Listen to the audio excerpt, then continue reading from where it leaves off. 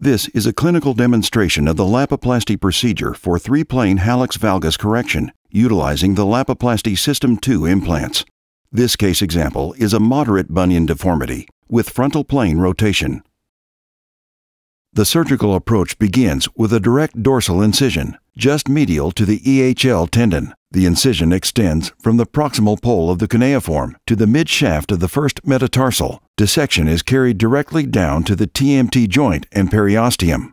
Create a small pocket for the fulcrum, proximally between the first and second metatarsal. Expose plantarly to access the medial metatarsal ridge.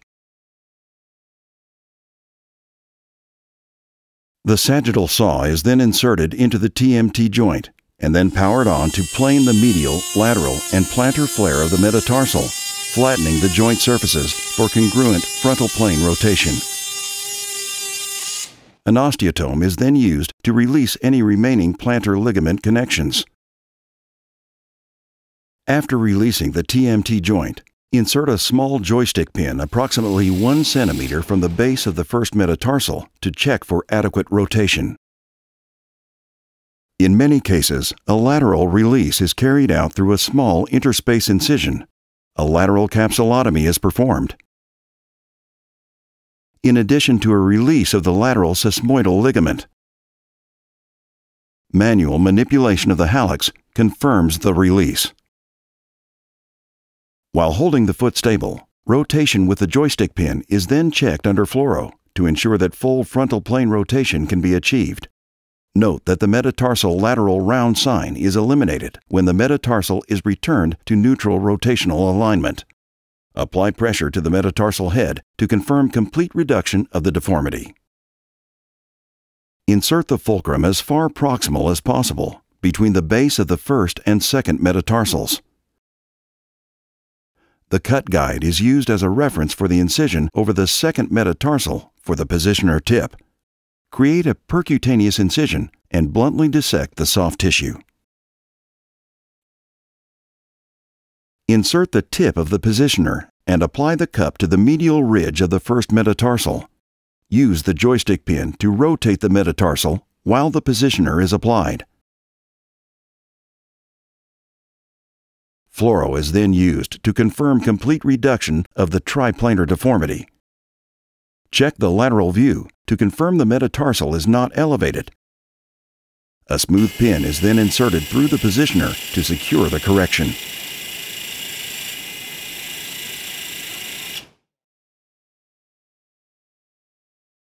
The joint seeker is placed in the TMT joint to set the sagittal plane alignment of the cut guide.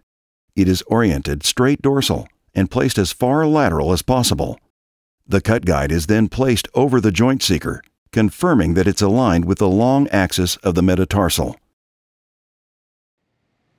Smooth pins are then inserted into the most proximal and distal holes to secure it in place.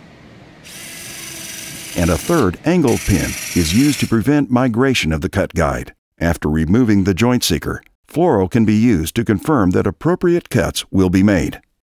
With the triplanar correction held in place, the 40mm saw blade is used to make precision metatarsal and cuneiform cuts through the cut guide slots. The saw should be kept vertical to avoid cutting into the second metatarsal, and the saw blade should be bottomed out against the cut guide to reach the plantar cortex.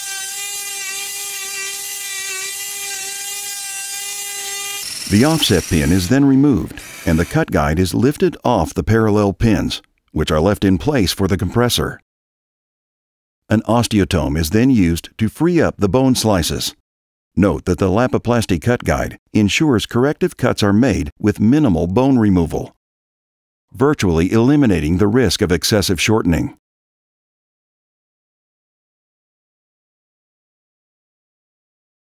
Next, the compressor is applied over the parallel cut guide pins.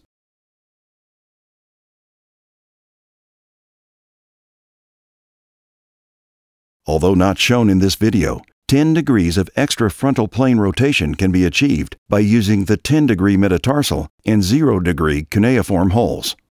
Distract the compressor device to open up the TMT joint for improved visualization and access. A pituitary or synovial rongeur can be helpful for removing any remnant bone fragments. Fluoro views down the TMT joint can be used to confirm complete removal of bony fragments. It is recommended that the joint surfaces are aggressively fenestrated with a fluted drill bit to remove any residual subchondral bone and expose additional bleeding bone for healing. All of the bone bits should be left in the fusion site as autograft bone. After preparing the joint surfaces, tighten the compressor. The precision-cut surfaces should compress together like puzzle pieces. Note that it is recommended to insert the thin end of the fulcrum during the compression step. Confirm uniform TMT joint apposition by checking down the joint line, AP, and lateral fluoro views. To insert the Lapiplasty interfrag screw, start the guide wire across the lateral side of the TMT joint, noting the depth markings. Confirm the trajectory on fluoro. Use the cannulated countersink on the lateral cortex and then insert the cannulated compression screw across the TMT joint.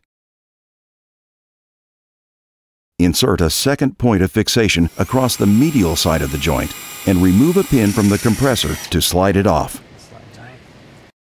For optimal mechanical stability, the dorsal biplanar plate is placed across the lateral aspect of the TMT joint, contoured such that its ends are touching bone. Small olive tacks are used to hold the plate in the desired position. Confirm lateral placement, checking that the proximal screws will not be in the intercuneiform joint space. A long olive drill is used to drill through the empty drill guides, which are then removed. The 4 locking screws are then placed with 12 mm magenta screws in the metatarsal and 14 mm gold screws in the cuneiform.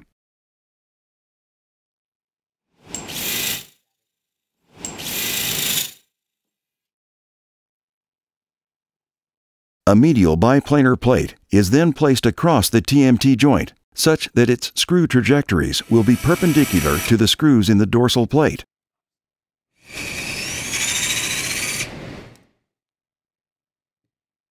Locking screws are then inserted in the same sequence as the dorsal plate. Fluoro is used to confirm the triplanar correction, apposition of the joint surfaces, and biplanar plate placement. If intercuneiform instability is suspected, a transverse screw can be placed across the intercuneiform joint. Confirm the screw length and guide wire trajectory on fluoro. Drill to the first laser mark line and insert the cannulated screw. Confirm the final 3-plane anatomic correction on AP view, lateral view, and axial view.